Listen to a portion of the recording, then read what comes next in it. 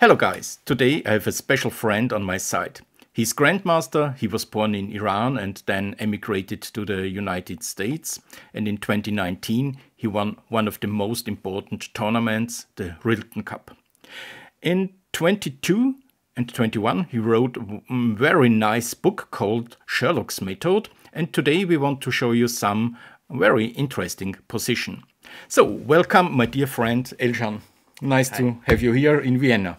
Hey, thanks for having me, Harald, and I'm glad to be here and sharing some of the insights from the book. Just to mention, I co-authored this with my partner, Sabina Foisor, WGM and 2017 US Women's Champion.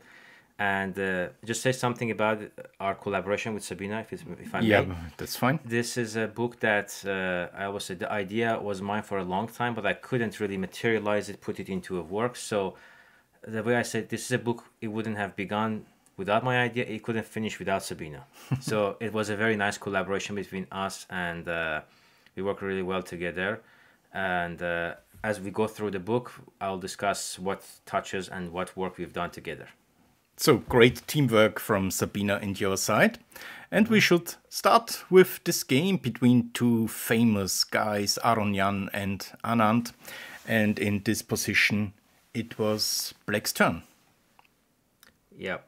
So, should I talk about the chapters a little bit? Yes, of course. Yeah. Okay, so the book has 3 chapters, basically, where basically the idea is Sherlock, because I like Sherlock Holmes, trains his good friend John Watson for a tournament, and John hasn't had so much training for a long time. So this is a book written for people who are going to play after a long time and they feel rusty. They're not really up to their games and they don't feel confident enough. So in the first chapter, he starts with simple ideas. When it's with simple ideas, doesn't mean their moves are easy. It means that the ideas are simple and there are something that they should come to your mind quickly. Chapter 2 is our end games. We're gonna get there. And the chapter 3, which we probably will not cover much of, we talk about it, are the complex ideas, where someone has trained enough and now he wants to get really deep in his calculation. So this is chapter 1, and I like this game because I was watching these games live, and this is a blitz game between Aronian and Anand, and Aronian just blundered with the move knight e5, and it's very interesting that Anand played this move within seconds. And you want to talk about the blunder, or? Yes, it looks like, I'm also a little bit rusty, but it looks like that there are some ideas along this diagonal. So rook takes on yes, e5, yep. e5, pawn has to take, now you take the queen. Yep, deflection. And bishop takes. Yep. And we have a check here. Yep. And black has pawns, a winning position, or yes. Very close to winning. Maybe very there is close a to winning, difference, yes. but well, now we don't want to discuss the endgame, but that pawn on e5 actually works against white, and black's majority on the queen side is very overwhelming. Yeah, 4 against 2, and bishop looks very strong. Yep. Rook is active. So yes, this was an easy start, but I suppose it will going to be harder. Yeah. It's just a reminder to everyone that you need to be at top of your easy ideas when you start. Yeah. So this one is a game of Sabina from US Championship, and this was a very good prep. This is also, we chose this one. We have many, I'm sure you have many tactics in your games as well, and so do I and Sabina. But this was a choice because it was also thanks to a good opening prep from a classical game, which was played only a year earlier, Kramnik against Topalov, 2015, where Topalov played the idea of taking the knight on e5 eventually, and gave white some attack on dark squares. But anyways, regardless of that, we got very deep in this line before the game, and we knew there are some tricks, and black fell for it, which was after knight d7. So this was this the tournament where Sabina won the US Championship? She won a year after. This year in 2017, okay. Yes, yeah. She finished 4th. She had a still good tournament, this one. Okay. She outperformed her rating, so this was still a good tournament. Great. So 97 was a mistake, yes, and there is a famous trick in this position. Yeah, the deflection, which is knight c6. Yeah, we have this check on e6 and knight c6. And it cuts the bishop on b7 from defending the knight on d5. So even if the queen moves to defend the pawn on e6, yeah. So let's show if the bishop takes the knight, then we have to check. Yep. And wins, position wins. And if the queen protects the pawn, just knight takes d5. Yep, as was played in the game. Because now knight c7 is also a threat, right? So black must take back. Bishop takes. Check. King gets 8. And yes, unfortunately, Sabina didn't play the most accurate way. We showed it in the book. I think queen f3 is the most accurate way here. It's not easy to win this. She obtained a winning position. Then in the end, she blundered to a draw. But nevertheless, she played well for a while. She obtained a winning endgame. Just in time pressure, she blundered on. But that's another story. Yeah, and this position is a quite nice starting. Yep. So, good preparation from your side, I suppose? Well, both of us, yep. Together. So this is a very good one if we want to spend a little bit more time on. The idea is easy, the calculation gets a little bit harder. It's a move after this white plays so white plays g5 and it's black's turn. So you want to talk a little bit about this one, maybe? Okay, maybe there is a weakness on d3. So knight b4 could be an interesting starter. Yep. So... What do we have to calculate, Elshan? So I don't know if it happens with your students or not. It happens a lot. They see the pawn is weak on d3. Yes. They see knight b4. Yes. And then they see black plays knight h4, attacks the queen and the bishop on b7, and they stop there. Aha, okay. So we have to go some moves deeper into this position? Yes, yes. So the idea is simple, which is attacking the d3. Then a lot of time people say, oh, wait a second, there's knight h4, a double attack, and they stop there. And this is one of the problems when I train youngsters and players who want to get better at chess, is that they do not continue their calculation. The moment they see a threat, they stop the line. Yeah, but this is always the question, where do we have to stop and where do we have to continue? And that's why we have this position. Yes, that's great. Yeah, because in a rapid, again, a player at the level of MVL, he's World Bliss champion after all. He lashed out the move knight b4, knight h4, and he solved the counter, which is very beautiful. Queen takes d3, queen takes d3, knight takes, bishop takes b7, and he saw the forcing line. Rook takes rook, takes, and rook b8. And the point is that the threat of knight takes c1, if you want to show it with an arrow, knight takes c1 and bishop takes g5 is a very strong threat. So if the bishop goes to e4, yeah, I suppose. Knight takes the bishop. Yes, the rook has to take. I mean, he didn't take in the game, but if he takes, then after bishop takes g5. Yeah, and here we have the double attack. Yep. So... Yeah, and then the game he was playing knight f3 and after knight b3, black is better. Healthy up pawn, right? Yes. I mean, up a pawn.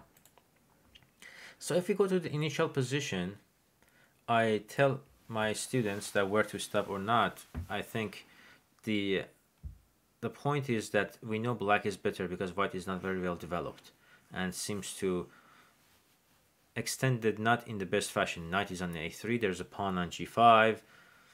Seems that there are so many weaknesses. So a little bit of intuitively you should feel that there could be something in the position. That's why if you choose some line, you should keep going with it. So that was the idea to include this in the book. Yeah, and you should not stop the variation if you can take a piece. And here you have knight takes on c1 and then bishop takes on g5.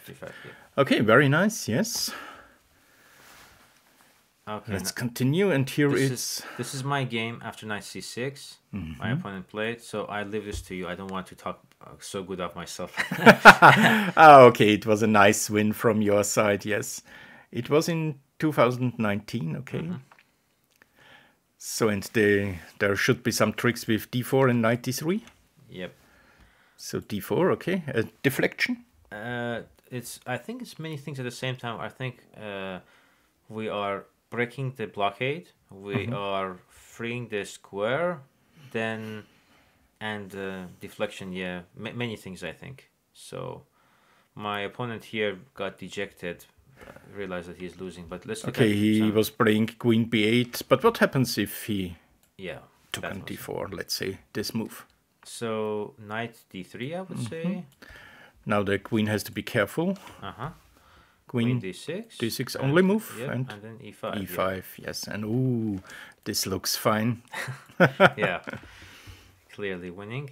Okay. And if you go c takes d4, instead of knight takes d4, after d4, c takes d4. Again, knight d3. Now, if queen d6 runs into e5 again, so if queen b8 now, rook c1. Oh, that's nice, okay. Yeah, and bishop d7, then we win so many pieces. And you take, and take, and take. And take, yeah. And that's the end of the story. That's the story, exactly. So, pawn d4, and okay, let's take, should we take a look at the game, or sure. I mean, queen b8? It's pretty quick. I mean, now all the pieces have moved away from the king side, so I just continue the attack. There are like 7 ways to win now. Okay, you play queen h5. Makes sense, I guess, right? f6, knight is coming. Rook is coming too as well. Everything is coming. And once again, this move, e5. Yeah, because if he takes, we have f6 here. This. E5. Yeah, let's take a look. If he takes, you play f6. Yep, looks crushing. I mean, there's not much to talk here. Yes. So let's see the game. This was nice, and the second knight is coming. Yep. Queen d8, bishop d5. Now the mate is coming. Yeah. And then the knight is going to g6. Yeah, very nice game. Okay, once again, a game from your side. Aha, and here you have a special idea in this position. We have already talked about this game, and it's white's turn, and black has this quite nice knight on d5, but there is also this knight which wants to d5. The bishop looks to d5. And so it's not the best way, I suppose, to trade, yeah. To trade, yeah. And you play this very nice move. Knight goes e2. Yeah. So basically, kind of, when I teach to my students, they say, imagine the train arrives at the station, and now there are a lot of people want to get in and get out, and that's the d5 score is like the bottleneck. Yeah. That there are so many guys want to get in and get out. Too many pieces. Too many pieces, yeah. If you check, I don't know which book exactly, but in one of the Yusupov and the Dvorsky book, they call it superfluous square. Oh, okay. Superfluous square. That's the word they use. Superfluous in English means extra or excessive. I mean, I guess super and fluous, just, yeah. But I don't know how well the term is explained, but it makes sense. As you said, there are so many people competing from the same team competing for the same square, so it makes sense to avoid it. In German, we called it Prinzip der überzähligen Figur. What is it? And there are too many pieces want to go to one square. So, and okay, if I take a look at this position, e4 looks nice, but it's a blunder. It's a blunder. Yeah, then he just took on c3, and too many black pieces are looking to e4. Yeah, so knight e2 is nice. Okay, he was playing rook c8. Yep. Bishop d3 and a5. Yep. Okay, how to continue? And yep, here white plays on the king side, so I went f4, which actually... We see the queen on b8, far away from the king. Yep. Practically, this is a good move. Engines like rook ac1 better. I think if you run like modern engines, like today's engines, they say, like, for example, after rook ac1... Oh, not rook ac1 here. Oh, sorry. Rook ac1 is what I played in the game. Rook ac1 is what I played in the game, and my opponent made a mistake after that, played bishop c6, and after g4 it's game over. But e4 right away leads to a very good attack. I mean, f4 with e4. So f4, bishop a6 is what you're probably expecting black to play, right? Yes. And then e4, and yeah, this is a very good initiative. Not winning, but a very good attack. Practically is very difficult to handle. Yes, yeah, exactly. And your knight is going to be very strong. Very strong, yes, exactly. In the game, do you want me to say how it happened in the game? Of course. So we have this position, and instead of pawn to f4, your move was rook c1? Yeah, so I can explain what happened in my head. I thought that he would take, and if it goes on c1, yes, rook c1, and after take, rook bishop's a6 doesn't work because I can take it and play queen g3. That was what happened in my head in the game. Queen g3, and then I have some pressure on the file, but the engine's saying take and rook a8, and nothing happens really. Although I have e4, I don't think this is very uncomfortable. I think this is very uncomfortable for black, or rook a8 right away. Yeah, because if he takes, you have checker. Oh yeah, this is mate. Yes. That's the problem. So yeah, because rook e8, it's fine. Yeah. So I was thinking in the game take and play e4 and rook c7, but apparently that doesn't do anything. So here black is quite okay, yeah? Yeah, a little bit better for you, of thinking course, e4 but engines are not so convinced. So after rook ac1, though, in the game, lucky me, he played bishop c6. And that's a massive blunder. Okay. And for those who like to check engine analysis, after rook ac1, engine says like close to 0. And after it's like, it goes crazy for +5 for white. Okay. And after f4, it's just impossible to stop. F4 now? F4 now, yeah. Okay, and then and F5. My opponent played knight e7, and I played g4. Okay, now you're threatening g5, and he breaks on h7. Yep. And then I just went on to win the game. That's the end of the E4, story. Queen h4, f5, and that was it, yeah. So, very nice. But it all starts with this very nice move, so just remember, how do you call it in English? Superfluous square. A superflu.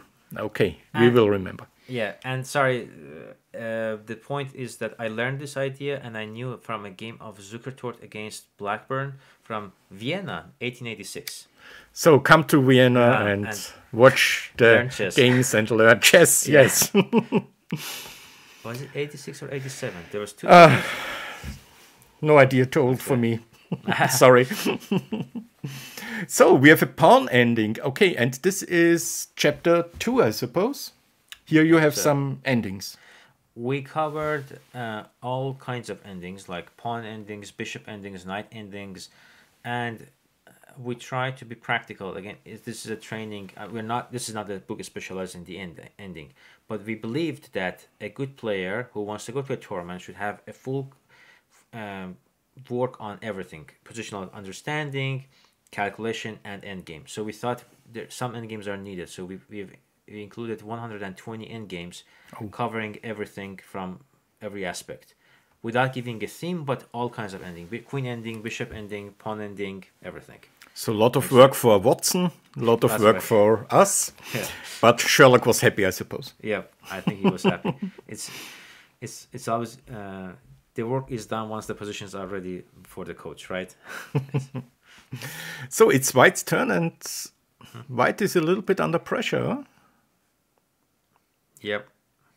So, yeah, this is it's easy to go wrong in this position.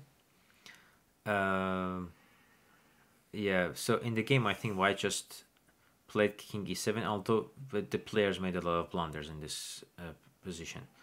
But White played, I think, King E7, and King E7 is not a great move because after F5. F5, yes. Yeah. The point is, if I just try to run to H7, Black wins the pawn on F2 and plays G5, F4, and he's faster. He's faster. She is faster. One tempo. Okay. Yeah. So to begin with, the move G4 is very essential. And after so nothing better than King E2. King E2, yeah. Yes. F4. F4, King F3. King F3, F5, takes, and King E7. Again, King F4, sorry, King F4, and yes. Then I have to go for a counterplay here. King E7. Yep. Okay, but if I look at this position, F6 looks so fine for White, isn't it? Yep, it does. Yep. But now this is a very typical position, no? Yeah. King goes to F5 for G5, it doesn't matter. King E7, and everything looks fine for White, but now comes the hammer with King G6, and it's Zugzwang. And White loses the pawn on F6 and the game. So you have to play King E7, take, H5, H5, and now the next move is also nice. Huh? Yeah. So in this position, Black will win the pawn, and we have to come back with the White King to the square. Or on the side, basically. Yep. Yes. So we have to play king e7. E7. That's the important move, and then we can run here. Yep. Or it doesn't matter, we can also run in this way. Yep. So if black plays this move, D6, then we have this, and we are just in time. Okay, and draw. Draw. Yeah. Nice, but of course not so easy. Yep. Well, if you go back for a second. Sorry? This to find g4 should be a process of elimination, because you see king e7 doesn't work. So when I teach my students, sometimes I say you cannot see the whole line. You even may not have time because it's an endgame. But you should be able to see king e7 is losing, so a pawn move should be included, and that's how you should arrive at the move g4 in its practical sense. Yeah. So if you are talking about calculation in chess, we have some ways, and elimination is in some position a very good way. When are we talking about elimination? When is elimination a fine way? Comparison. When, for example, you are thinking like there's an open file and you see you want to occupy, and there are two rooks, and you compare the rook moves, for example. In the end game, elimination is a lot of time a way to go, because sometimes finding the right idea is not easy. And sometimes if you have to defend a position and only have 2 or 3 moves. Yeah, in finding only moves, for example, if anything else is losing, then you can find. For example, I remember I once played a very strong move in blitz, and people said that's fantastic defense calculation. I just said no, I just didn't have any other moves. That's why I played that move. That was the only move that wasn't getting checkmated. So yeah, then it's easy if we have just one move. Problems if we have a lot of moves. That's when So elimination in endgame, yes. And this is once again a game from Sabina, and it's her turn after Queen h5. Queen h5. Interesting position, yeah. Would you like to talk a little bit about it?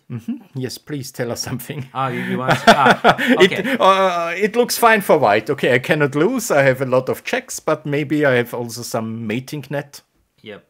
So one thing is this is a queen ending, and one of the things I keep telling my students is the queen ending quality is more important, and the same as rook ending. Quality is more important than the quantity. This black is up a pawn, but white's pawns are better, and white's queen is more active. So if anybody is playing for a win, that should be white. Yeah. And once you have very well advanced pawns, entering a pawn ending, again, because of the quality, because they're closer. So if you can get closer to promotion, doesn't matter how many pawns your opponent has if you're going to be the one who promotes first. So in this position, well, Sabina went for pawn push, but then she was exposed to many checks, and it was time pressure. Moved to 72. Players have been playing already for close to 6 hours, maybe. So after she so the thing is, if the black queen starts with check, it's a draw. It's a draw, yes. So we have to find forced moves, and this checks. So we have 2 checks. Okay, this is not so important, I suppose. And I suppose this is the best move. And now black has 3 ways to continue. Yeah, well, he can try to run away with the king, but this is always mate. Huh? King move is always pawn, check, and game over. So let's take a look. Let's say king F6. g7. Now you give a check. Like if king wherever. Okay, I cannot go here. Then I can check and trade. I mean, that's the easiest way. Trade the queens and the pawn promotes. Exactly. So what can I do now? Okay, after king f7, it's mate in 2. I mean or that's back to g6. Then it's again a check. Ah, yeah, okay, yeah. And king h7. It's the same. I can always exchange queen the queens or queen e7, mates, yes. And queen e8 again. And here it's mate, yes. And after king g6, we can change the queens. Okay, so I have to play queen e8. Yep, queen e8. And then queen d6 check. Obviously, it's too early to trade the queens. Yes. And if the king... queen e7, no? Yeah. So if the king moves now, the pawns... I can't play e6 now. There's no queen on h5 to give me a check. Yeah. So that's a very important addition. The black queen is too passive now, Yeah. And the pawn on e6, then I'm winning. So e6, then f6, and that's it. And that's the whole point about quality, right? Our pawns are way too advanced. So queen has to go to e7, but... This looks quite okay for black. Unless. Or not, or not, or not, yeah. Okay, there are these pawn endings now. Yep. And we have this very nice move, f6. F6, yeah. Black has to take, we take. And now this is winning. In German, we call this wanderndes Quadrat. Okay, it's also from Dworetzky, yeah.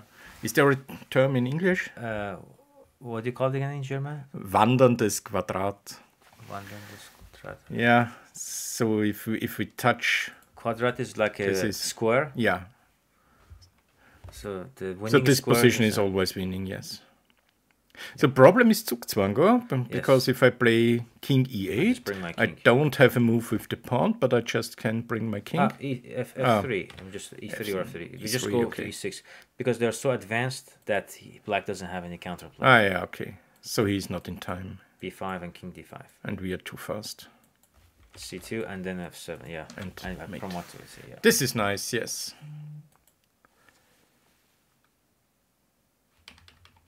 Oh, this was the game, yes, and... Yeah, this was the, this f6 move. This is really nice, yeah. This is beautiful, yep. Okay. And also a game from Sabina. Yep, so after bishop h7, this is, I think, is a lesson in, again, knowing the classics of the endgame. Like, in this position, if white's king make it to d4, because it controls the d3 score, is a draw. We all know that. And Sabina knew that as well. Just to think I mean, again, players have less than a minute, both of them in this position. What we sometimes forget in chess, and it's a very weird contradiction, is the shortest path is not always a straight line. So some people say, okay, play king f4, king e5, king d4, but obviously king f4, e3, if white plays king f4, e3, and if I go king e5, I am one tempo short because black plays bishop d3, and this is game over. But the shortest path is to win a tempo with king h6. That's a brilliant move. And if black goes back bishop f5, I go king g5. So, and now if the... Let's go back again, or? If the bishop leaves the diagonal, let's say it goes to h3. Yes. So let's say C8. Here, yeah. Yeah, now I go king f6, king f4, sorry, king f4. King f4, sorry, king f4, e3, and king e5. e4 too, right? I mean, doesn't yeah. Here we are, and now we can. And then after whatever, yeah, and we go there, and that's it. We are in the position. Yep. And this is a draw. And if bishop g8 now, we keep chasing the tempo. Bishop king g5. G7, sorry. King G7, I suppose. So? Wrong number. Yeah. We are taking the bishop and then we are going to D4. Yeah. This is like the famous Reti position, right? Yeah, the idea is the same. It's the same. Yeah. Two threats. Yeah, I mean, two threats, yes. Yep. Two threats in the end game. Yeah. Bishop b3, king f6, e3, king there, and then again he doesn't, king e5, yes, exactly. And now we are just in time. Just in time, and yes. Black cannot play bishop the bishop to d3. Yes, so just remember these tricks. Nice endgame, yes. Yep. So, and one of your games. Exactly. But so, bad luck for you. Yeah. So this one, miscalculation right after time pressure. And yeah, black has, it's a draw. I mean, black is very active, but he has practical problems. And this is about, again, being tactically alert to in the endgame. I forgot about the mating net. So I played knight e5, walked into a mating net. After. I mean, I just forgot that rook h7, my king cannot go to e6. Like, completely, when I played rook h7, I was like, wait, this is mate, actually, because I don't have king e6. For some reason, I thought I have the move king e6. So it's a very important thing to always be sharp at any stage of a game, anytime. So rook b8, obviously. This is also, again, if you see the move knight e5 losing, rook b8 becomes the only move for process of elimination. Exactly. Yeah, you need to check on g8. So if knight h5, rook g8, knight e5 is good enough. So let's take a look. You give check, and now you're very active. Yes. And then yeah, knight g7 check, king g6, knight e6, d3. We give up the pawn, but Knight f4 check, king f5, knight takes d3, takes, and this is very active, should be a draw. Even d4 Yes. d4 must be good. King Rook f4. h8, king f4, Rook yeah. h8, yeah. Seems to be okay. So, but the Practical big question problem is if I take rook the f4. knight, huh? Exactly. So you give check. Well, that's a must. King goes f2. back. You take. Takes. And king must go back to e5. e5 and rook rook h6. h6. Okay. Yep. Here we are. And this is the key moment that I got a little bit shaky again in my calculation. I saw d3, and I saw that d3 ed should be a draw. Yeah, if the pawn takes, you have king d4 a lot of and activity. active again. After e3, looks a little bit scary for your king. Yeah, but then I missed this very beautiful tactic, which, yeah, is Now rook your g2. pawn It's very, is threatening to promote. yeah, and it's rook g2 check. Wow. And if he takes, the pawn will be promoted, yeah. Then black wins the game. Yeah. So he has to play king e1. e1 and But now okay, after he's check lucky. it's Yeah, it's a draw. He's lucky, actually, it's a draw. it's a draw. Huh? Yeah. Oh yes, so bad luck rook b8 and you are in the game. I was very much in the game. Okay. And this was a game So Nakamura. Standard rook endgame. It's Yep. Vetankura? No. Vancouver, yes. Vancouver, yes. Yeah.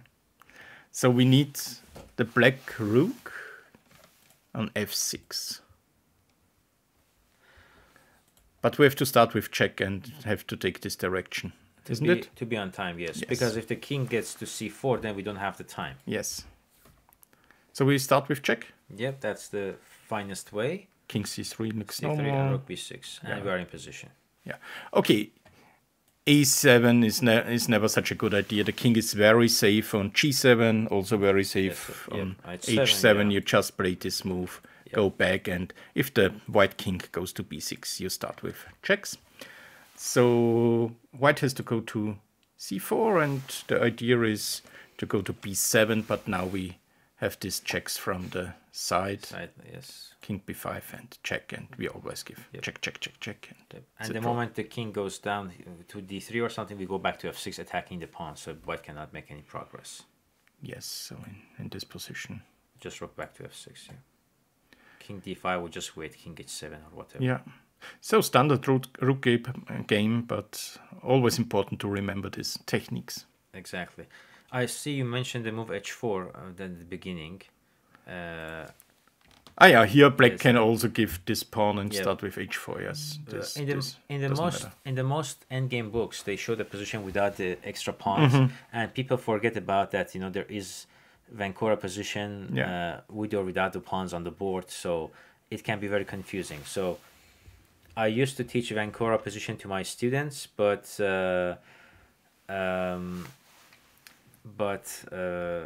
when I show them with a little bit of twist, they completely forget that it's Vancouver. So I thought this is a good example to show, you know, in a real game, sometimes you don't get exactly the same position, but you can get a variation of it, and you have to use your pre-existing endgame knowledge to use in the game. So Elshan, 10 examples, very nice. Seems to be a very nice book, and I also love Sherlock very much. So it makes a lot of sense to study it, to practice the main ideas. Well, I hope people will really enjoy it. I would love the feedbacks, and we were thinking of continuing it in both direction of harder levels for a higher level and the lower level ones with Sherlock training Watson or someone else. And we appreciate the feedback. So far, people were happy with it. Hopefully, it will be more feedbacks because it only helps with improving in the future. Fine. Then have a nice time and see you. Thanks for having me. Thank you.